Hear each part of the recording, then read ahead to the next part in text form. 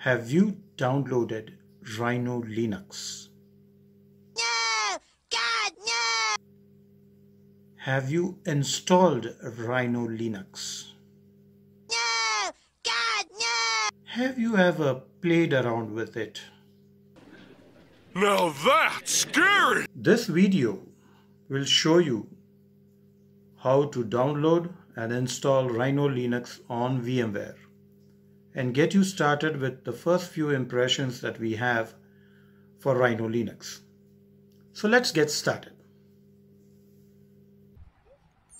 So welcome friends.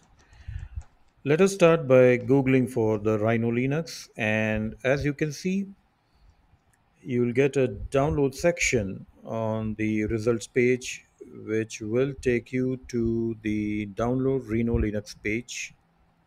And all you do is select the generic ISO option for the 64-bit.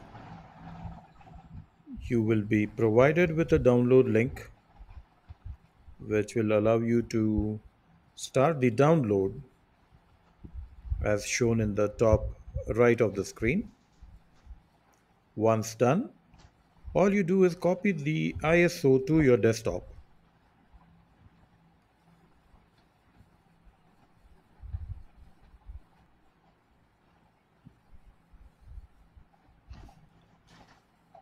Once copied to the desktop, just right click for properties and you should be able to see that we've downloaded a .iso file, the disk image of the Rhino Linux. And now we will be launching the VMware Workstation Player, which we downloaded in our last video to install a Rhino Linux. And when the virtual machine wizard opens up, it'll prompt you for the ISO file. Just follow the instructions on the dialog and go through the next buttons. It's as simple as that. When we just choose the guest operating systems as Linux and an Ubuntu 64-bit, which will make things way simpler for us. And once done, we will also rename the virtual machine to Rhino, as we will be loading other operating systems on this VMware player. It will be easier to identify. Once written, we will be now looking at allocating some memory or disk capacity and go to finish. Now play the virtual machine and watch Rhino Linux load into the system, or should I say boot into the system. To control this virtual machine, you need to press some keys on your keyboard. For me, it looks like it's Control G, and to go back to my computer, it will be whatever it just showed. So let's wait for Rhino to boot into what looks like an absolutely beautiful interface with a very nice screensaver and a few more other options. That was easy. Easy.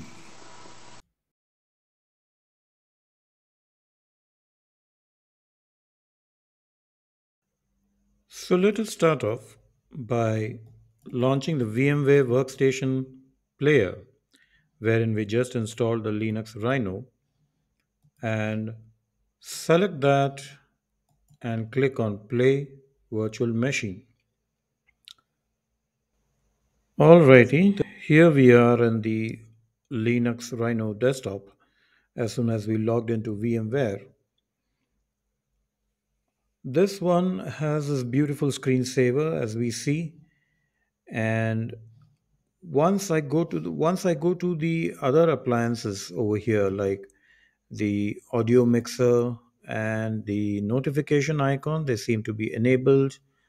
A battery indication, Bluetooth disabled by default, and an install Rhino Linux with a Calamaris system installer, which could install Linux natively on your machine. So be careful when you use this. We can try and see if it walks us through a few steps to decide whether this thing actually works. Oh, that's a few clicks and nothing much happened. Okay, so I can see the installer here. I'll choose American English. I'll choose Asia, where I am. And oh, it gives you a choice of keyboards also, which is a very good thing, given the Colmac uh, layout, which could actually help you with typing fast. This feature is disabled by default on Windows, as it's not supported. But Mac and this Linux seems to support it, which is a good idea. So let's go to the next step with the partitions, the users, etc. I'm sure it'll be smooth gliding once we are done. So let me go ahead and cancel the installation process for right now and have a look at the dock on the left, which has a search bar and an application grid where I can see a lot of applications on the system, which is good to be hidden under a grid. This also has a image viewer. Let me see if that works. Yeah, it's got an image viewer, and you can always open some image and view it. Once again, it also has a Firefox browser, which could open up with a quick launch from the taskbar. This it also prompts you for an update. Okay, that's good. And then you have a file manager, which shows the organization of files in this system. It seems to be using the Tuner, another file system. So let me go to the command prompt, and I executed a few commands. Although it does claim that it has a XFC desktop, the best way to find out is to use this command right here. And this is the output it would give you, a Unicorn XFC desktop. And if you want to see what kernel resides on this, on which this Rhino was built on, you just use the command uname space -r, and you get this kernel version which is running on the system. This uname space -a gives you a list of details. Should I say a lot of details what about the Linux Reno system that has been running over here. So the command prompt looks good. It's translucent, it's black, and we can always change the background to something that is on the transparent background, and I'll use a system font, all defaults, and the colors that are seen as text and the background color that I would be appealing to me could be white with a black font. And let's see if your system is responsive on this. Yeah, it is kind of responsive, and it's got colored fonts, which is very good. Makes for easy readability and writability. Coming to the editor that it has to offer is a VS Codium, and all I do is start a new file, and it actually should give me some options to, let me see. Um, it should give me some options to choose the language in which I would like to write an application. So I'll choose something like a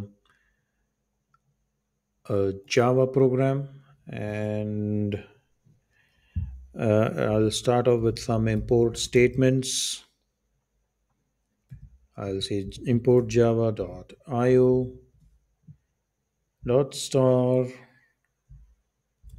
and I'll emit the semicolon, and see if it flags an error. It's not there yet. So I'm thinking this ID needs some intelligent decision making moving forward, and that could be of a lot of use. I've already written a small program over here, so all I'll do is go back to the terminal and look at the desktop and list all the files here. So that's working. Calamares desktop hello.bash, and I'll say ls space hyphen l, and I should be getting the hello.bash without an execute permission. So let me go ahead and add that. Let's see if your chmod works. And I'll give a user permission to execute hello.bash.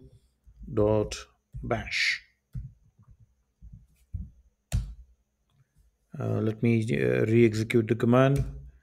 And here we are. We saw the execute permission. So does that mean it's going to run? Let's see.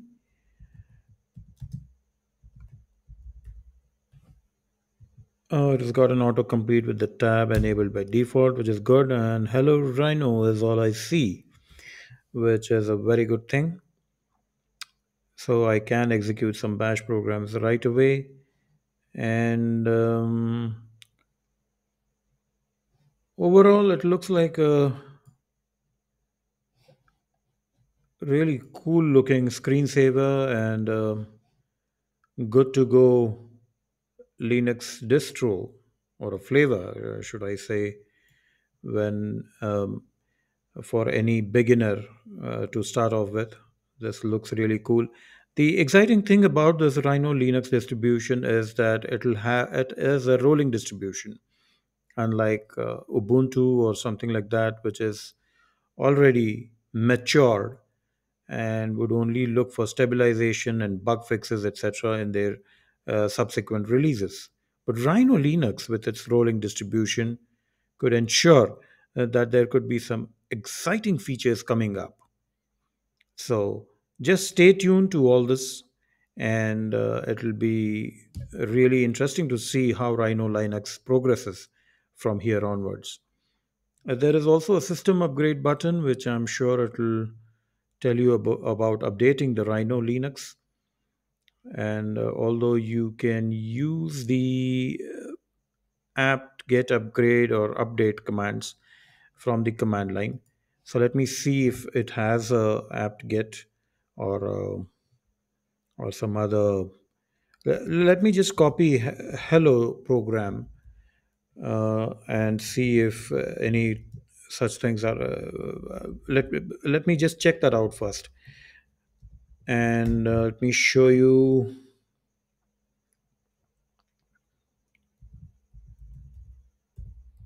Hello dash rhino dot bash. Let me copy it into that, and it's done. So let me see if there's a vim editor.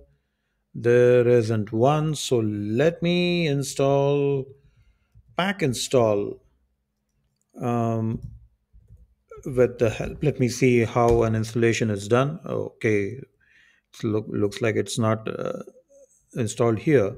So let me go to rhino dash package, which is its package manager, or so it claims, uh, which will also tell me about how I'm supposed to use this when I don't give an option.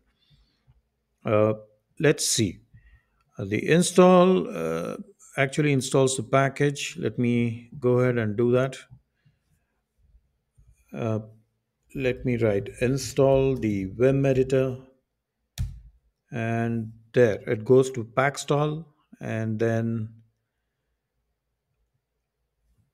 it will ask me for some options. I didn't know there were so many options available. So what I'll do is I'll just go with option 0 for right now and see what it has to throw in front of me. And it says it's going to install it from the apt package manager.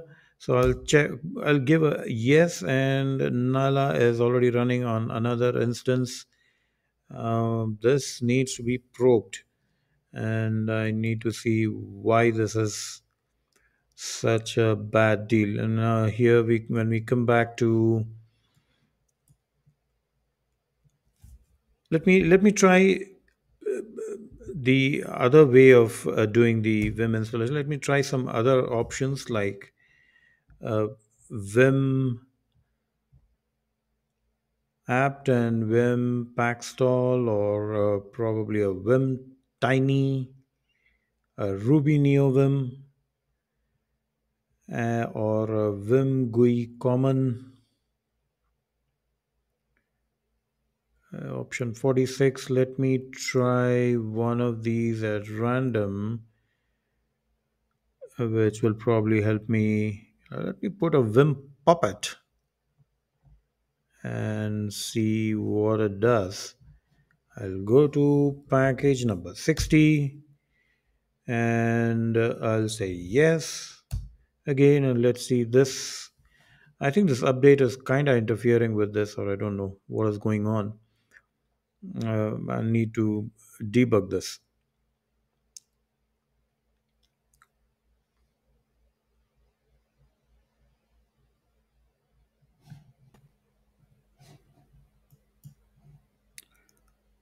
So here we are after installing after the system upgrade was actually stopped, or the button was closed. I decided to install Vim again using Rhino package. And this time, let me choose the process once again, and I'll get to see uh, right. So it looks like the system upgrade was interrupting this whole process. So the D package is running, the Debian package.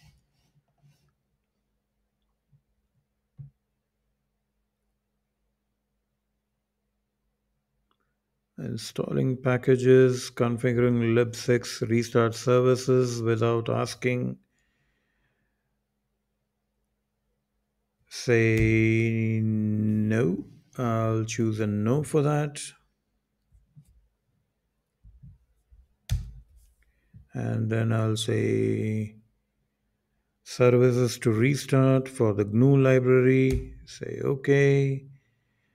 And then it's running dpkg again.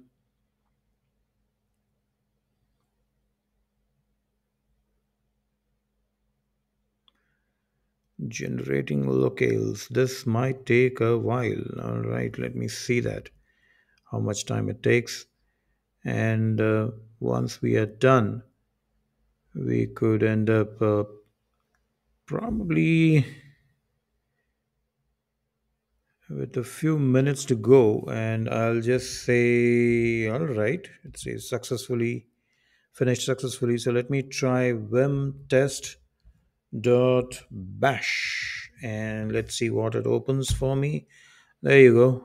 There is an editor, and I will be using the colon wq to quit, and I already created a file on it.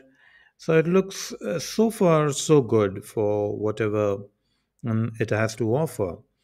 And the networks, again, you have options to disconnect with VPN connection. Adding a VPN connection, etc., is probably a good deal to have. And now I'll be looking for a search bar about a screensaver where I can get to. Okay, let me go to desktop settings, which will provide a good wallpaper for me. Don't know about you folks, but I think this one wallpaper is kind of surreal for me, and it looks so good that I decided to share this with you guys, and I hope even you like it. So, I think that's all we're going to have on the first impressions video.